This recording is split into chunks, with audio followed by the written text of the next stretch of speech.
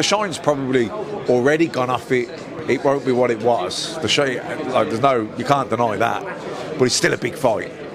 But in the not too distant future, it won't be that big of a fight. It'll have just passed.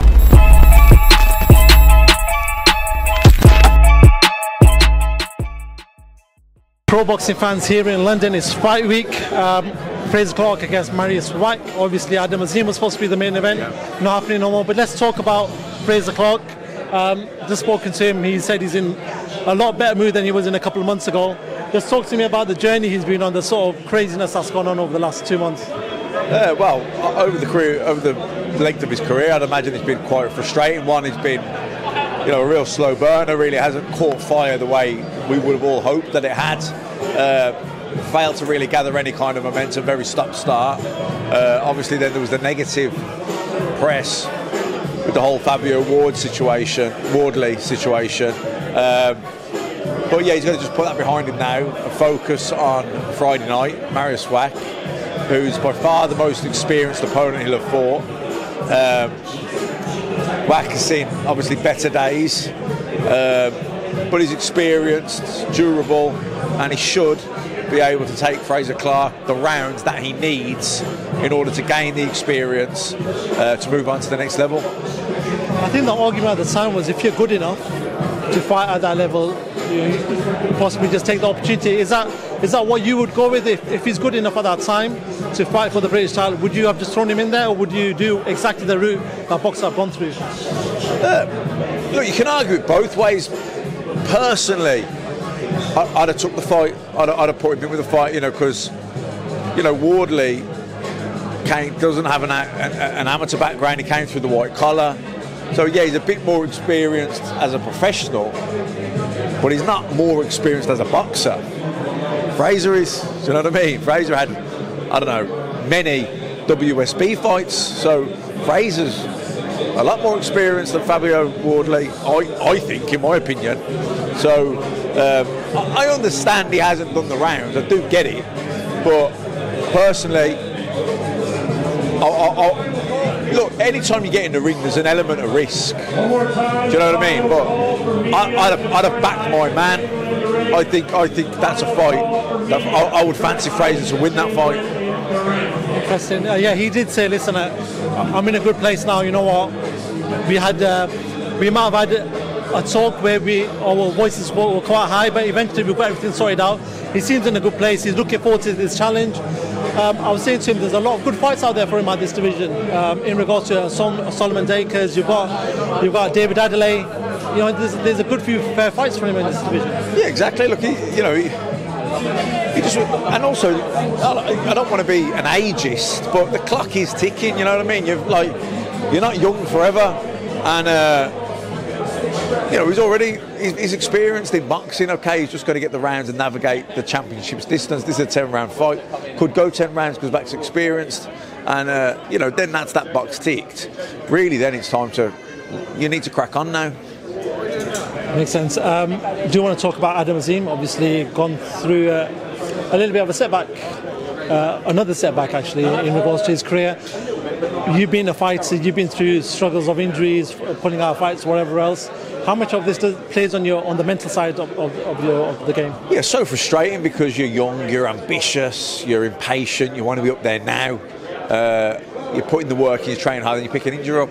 It can be heartbreaking, really frustrating. And you see other people, your peers, moving on, climbing the ladder, and you're like chomping at the bit. You want it to be you. So, but look, he has got time on his side. So we talk about Frazer. He needs to move on. Adam, doesn't matter. He's got plenty of time. He's a young kid, really. He's a precocious talent, and he's going to get there quickly. But look, it's a shame it's an injury, but he can withstand that. You know what I mean? Because age is on his side. Makes sense. Obviously, behind me we've got Caroline Dubois, somebody that a lot of people in boxing are talking about taking the torch for female boxing. She's very talented, gone on a perfect record. What do you make of Caroline's professional career to date so far? It's been pretty much flawless. She's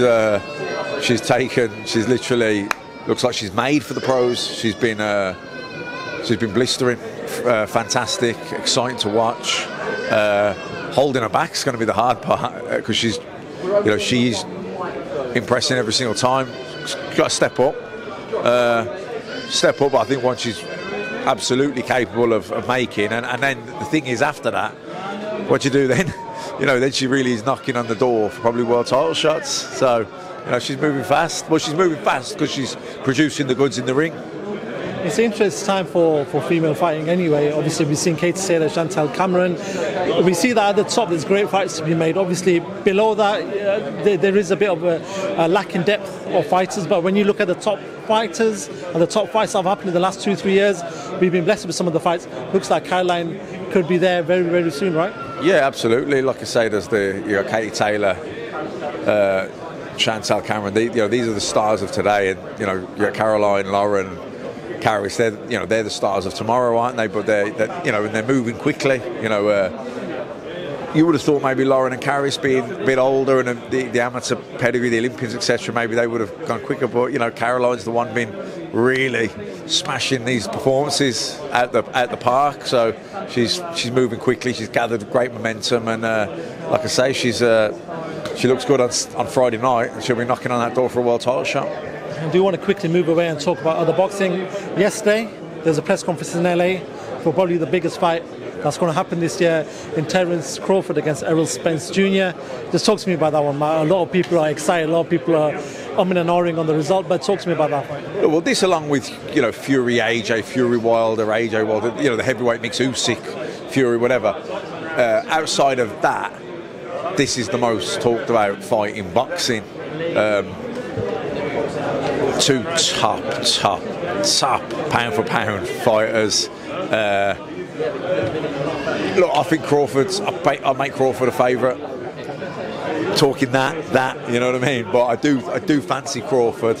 I just think he's a type of fighter. They're special.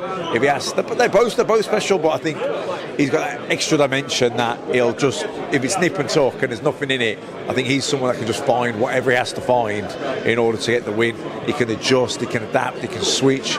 You could say he's the best pound for pound fighter in the world. He's certainly one of them anyway. We saw another fight a couple of weeks ago between Devin Haney and Vasily Lomachenko. I do want to ask you the question, who do you think is the main man in that division, in the lightweight division? We know that Devin Haney might be moving up, but he's still the champion. In regards to that mix, Gervonta Davis, Shakur Stevenson, Vasily Lomachenko, Devin Haney, who's the main man for you? Shakur Stevenson. Why? I just think he's the best of them. I think Lomachenko was, but he's had better days, they're all top draw, aren't they? You know what I mean? You look at Mercedes or a BMW. You know what I mean? They're all top fighters. But I think, and it's preference, I guess. But I think Shakur Stevenson's the man, and I think he's going to be the man for the next however many years. Shakur and Gervonta, that's an interesting fight if that was to happen. So you believe that Shakur can beat Gervonta, because everyone's tipping Gervonta Tank Davis to be the main man in that division? Yeah, he's one of them. He's one of them. But I think that Shakur Stevenson is the future. I think he's the future pound for pound star. Do you like his arrogance? So he was in the ring after the Haney fight, and he's sort of just, having a back and forth with Haney. He's just he oozes confidence, right? When you look at him, you seem like a fighter who has no setbacks, just oozes confidence. Yeah, look, Mayweather was the man for so many years, wasn't he? And who's there now? There's Pinions, Canelo, Crawford, in a way, whatever, Usyk. But I think Shakur, he's going to step into that number one spot, and then I think once he does, he'll be there for probably 5-6 years. Final couple from myself. Tyson Fury is still looking for an opponent. Eddie Hearn and everyone else coming out and saying he's maybe prizing himself out of a fight now. He's got to the stage where he was supposed to be fighting in April. Now we're in June. No announcement so far. What do you make of the situation with Tyson Fury? Is the Saudi money tempting? Is that the temptation, or is he, from what people are saying, Eddie Hearn is saying he's prizing himself out of a fight? Do you feel that is the case?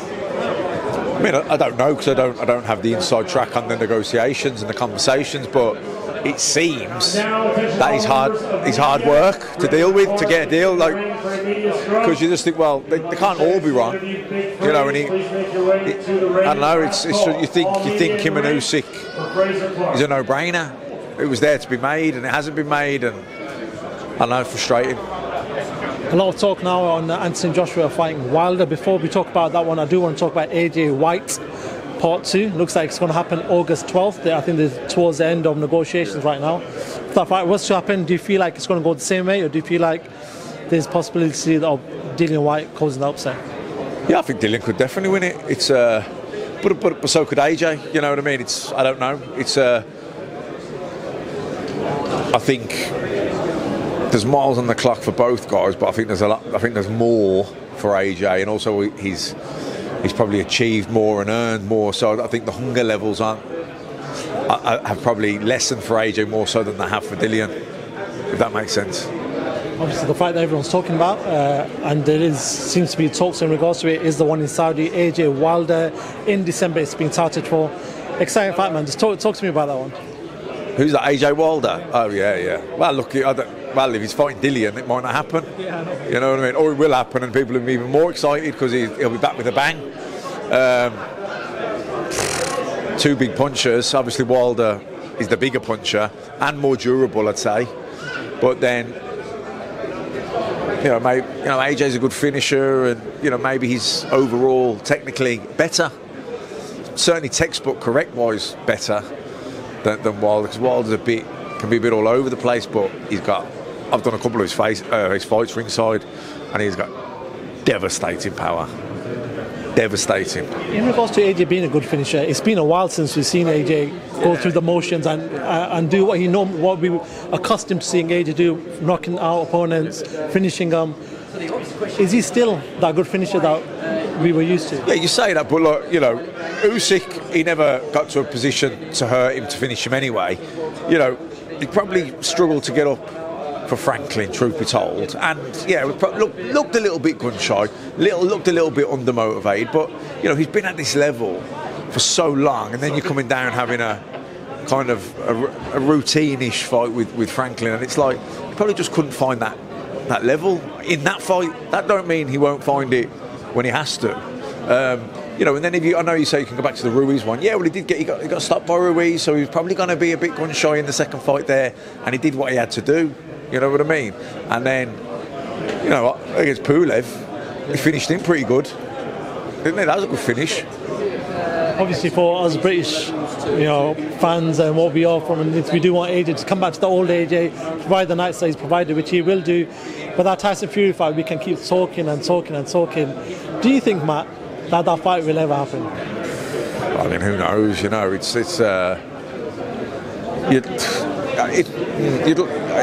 I think if it doesn't happen soon, it'll have just passed, and won't happen, because, if one of them gets beaten, or all of a sudden the shine's probably already gone off it. It won't be what it was. The shine, you can't deny that. But it's still a big fight. But in the not too distant future, it won't be that big of a fight. It'll have just passed.